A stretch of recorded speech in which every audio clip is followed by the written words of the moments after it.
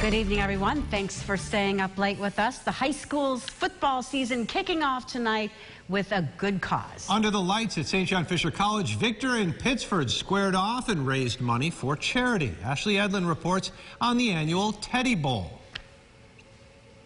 She's cheerleading with Victor. Sean Gerber's talking about his daughter Marley.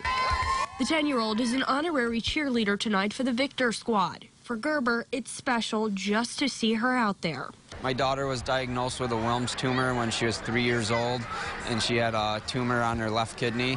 The left kidney and adrenal glands were taken out. Gerber says the news was devastating, and 8 months of chemo followed, along with side effects. She had to wear glasses for about a year to strengthen her eyes back up, and her legs had apathy where she was tripping. Her feet wouldn't pick up, so she had to wear braces for about 2 years after that. Gerber says a bright light during their stays in the hospital was learning about Camp Good Days, a place where kids touched by cancer can go.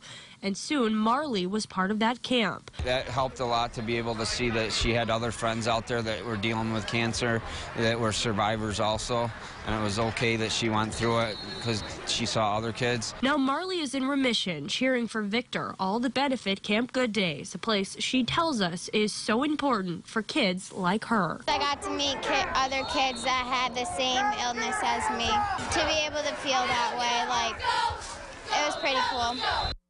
We're told proceeds from tonight are being counted, but we do know just under 3,000 people were in attendance tonight. Last year, the Teddy Bowl raised $5,500 through ticket, T-shirt sales, and donations. Adam.